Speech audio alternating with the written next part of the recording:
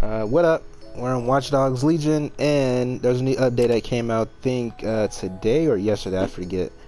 But anyways, you can finally have different hairstyles, beards, piercings, body tattoos, head tattoos, makeup, and nail polish, and all that stuff, which is pretty neat. So these are some of the different hairstyles you can choose from. Once you find one you want, you can also change the colors of it as well, of that hairstyle. There's also beards, like I said, you can also change the color for that as well. We also got piercings here. This one I found, let me see, it looks dumb as hell. This one right here. But I'm gonna change our hairstyle so you guys can see the piercings. There we go, that's a little better. Like I said, this one right here, dumb as hell. And that one, I don't know what the hell these are. Body tattoos. Okay, look, so say if you wanna have like a tattoo right on your arm here. Yeah, like right here, right? For some reason you can't put two different tattoos on each arm, if that makes sense. But if you scroll down, you can have the same tattoos on both arms. You got the head tattoos. You can get tattoos on your neck, all that extra stuff.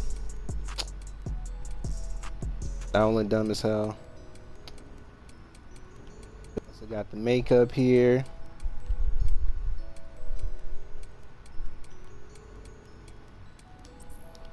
And you know, obviously the nail polish, but I don't really go for these. This is just for the females that plays this game. Now, say if you want to change a character, right? As you guys can see on the bottom, it says next, right? It says next and previous. So you can do is hit next, and it will go to the next character. You can change their outfit, or you can change all their stuff. That way, you won't have to do all this extra stuff, like go into your team to swap to them. You can just go here and do it.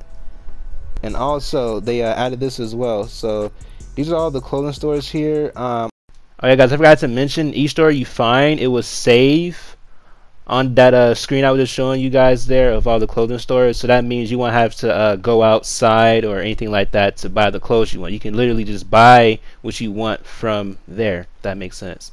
I had some of them unlocked already, but for some odd reason this dumbass game didn't fucking save my shit.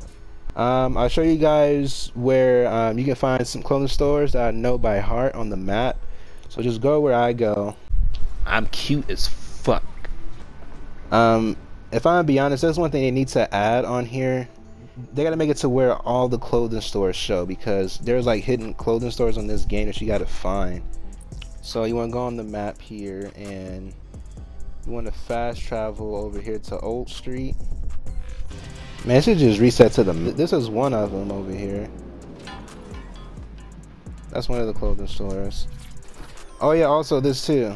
Let me show you. So if you go to a store, right, like this, and then you exit out of it, it will tell you on the game that it will be in the dead sex shop.